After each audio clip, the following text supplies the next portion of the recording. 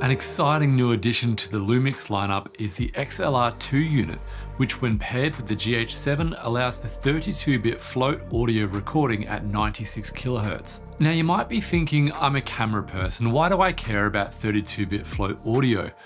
Well, let me show you why this is such a great improvement for the GH7 to have. This is an example graph of some recorded audio.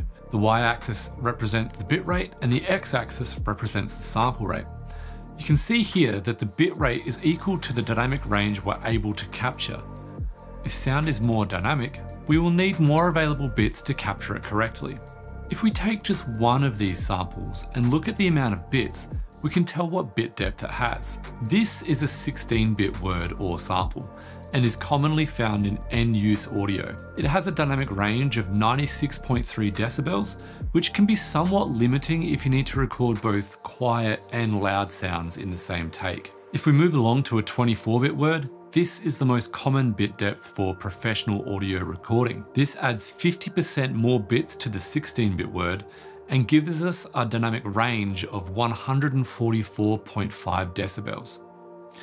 This is a fairly usable amount of dynamic range, however it's still prone to clipping if an unexpected loud sound is captured. You may have experienced this in an interview scenario where someone bursts out laughing, for example. The gain was set for normal talking level, but then this much louder sound comes out of nowhere and it clips your audio, making it sound nasty and unusable. Both 16 and 24-bit audio are fixed point formats. You have 24 bits available that can be either a 1 or a 0, up to 24 bits, and that's it. 32-bit float is fundamentally different from this, as instead of being fixed point, it's stored with scientific notation using decimal points and exponents. This is a very large change because it means significantly larger and smaller numbers can be represented and stored using this method compared to the fixed point format of 16 and 24-bit audio. This results in a whopping 1,528 decibels of dynamic range,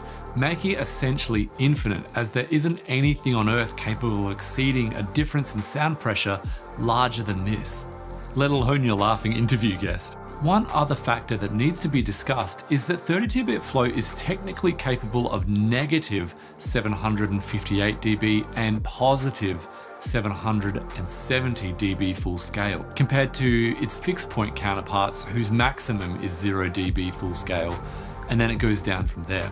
And this is important because it means you can't clip 32-bit float audio. It may look as though you have if you import a loud dynamic piece of audio into your editing software, but because 32-bit float has so much headroom, you can apply attenuation to this audio until it's down below 0 dBFS and it will reveal perfect waveforms. So in summary, and to be concise, recording in 32-bit float audio allows you to set the gain and record basically anything with confidence, making clipped audio a thing of the past. There's no need to adjust the gain dial for louder sounds that happen unexpectedly. This makes it a fantastic feature for the solo videographer who may not be able to constantly monitor and adjust the audio levels while recording. On top of this, the new XLR2 unit is capable of recording 4 channels of audio thanks to the addition of a 3.5mm stereo jack complete with level controls.